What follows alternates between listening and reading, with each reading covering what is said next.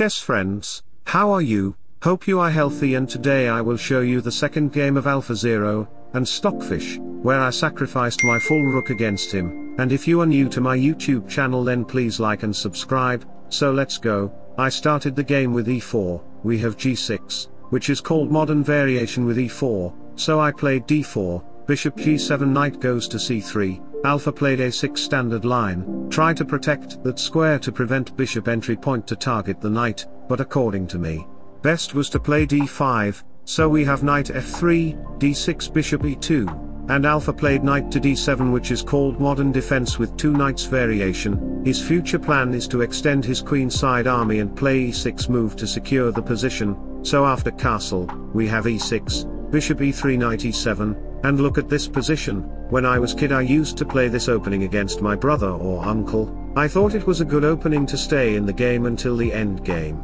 because that time they were better than me. Alphazero did it the same thing with me because he thinks I am bigger than him, that's the truth. So we have queen d2, h6, bishop d3, b5, knight back to e2, I want to play c3 to make a pawn chain and a4 to break the queenside army. We have bishop e7 and Alpha can consider c5 and knight c6 on his next move, so I keep him busy with a4, pawn takes, rook takes, c5, knight goes to g3, and we have pawn exchanges on center square.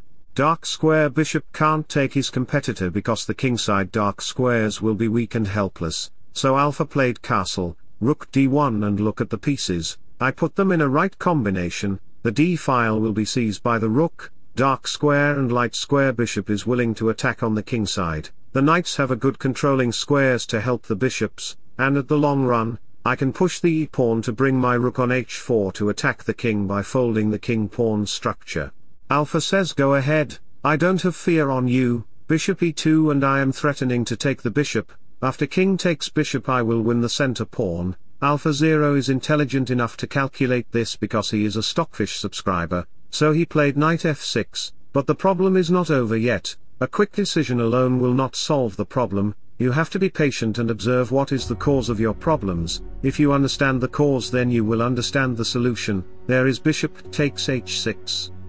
Bishop takes and the pawn gets captured by the queen. Here if you play a human looking move, for example queen c8 to target the pawn, then knight h5 will come to deliver checkmate. After takes, this targets to the knight, so the knight moves to g6, knight g5, and you will lose the position and the game very early. This a threat, then knight takes pawn will come. After takes the king will be exposed and move the pawn, to bring your rook to deliver checkmate. So back to the position, Alpha played knight c6, to protect the bishop with the queen, which is why I played rook takes pawn, sacrificing the rook for a stupid pawn. I want to deflect the queen from guarding the bishop. After queen takes d6 it is no longer to help the bishop, that's why I played knight h5 to target the bishop. The pawn cannot take the knight, I already told you why, let me show you again. After takes, the knight will come to the g5 square to deliver checkmate. So you have to take the knight, queen takes bishop check, king here check, the king cannot escape from his own prison, so after king here e5, that's the killer move with my killer attitude. The queen is under attack and checkmate is coming at the same time, you have to protect one of them, so after queen here, rook takes c6, knight d5, and that's it. I will get a very good queen and bishop position, I will get past pawns and I will totally win the game. So back to the position.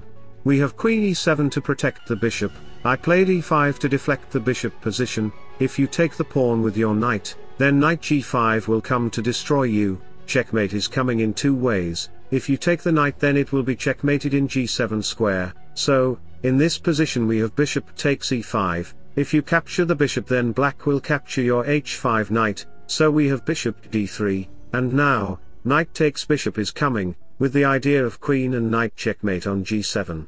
Therefore if you take the knight with your pawn then it will be checkmated on h7 square with the queen and bishop, that's the plan. So we have bishop takes b2, rook goes to g4, to create pressure to the pawn, every pieces are targeting to the pawn to open up the position, that's why we have rook d8 to create breathing room. Rook takes pawn or bishop takes pawn isn't good because there is the queen and the dark square bishop to protect the king. I am still down a rook, so I have to play correctly.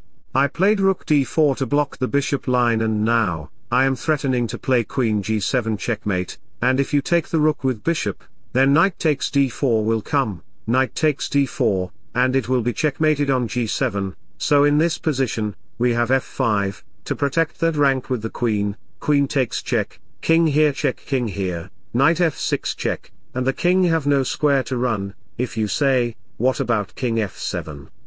Then it will be checkmated by the knight. Never think yourself stronger than a lion, and never think you are smarter than a stockfish. So chess friends, if you want to become a grandmaster in chess, then you can like and subscribe to my YouTube channel, where you will find educational and learning chess contents from us. Back to the position, Alpha played queen takes knight, queen takes f6, and after few moves later, we have queen takes e6, and I am totally winning here, because his king is exposed.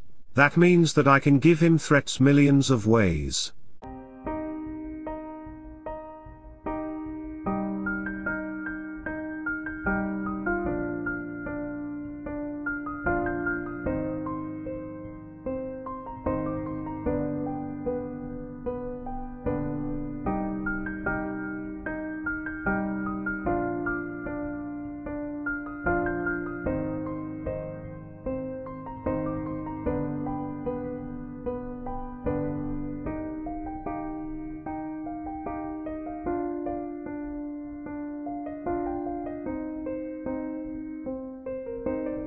Wish you all the best. Thanks for watching. Subscribe for more. Bye bye. Take care. See you soon.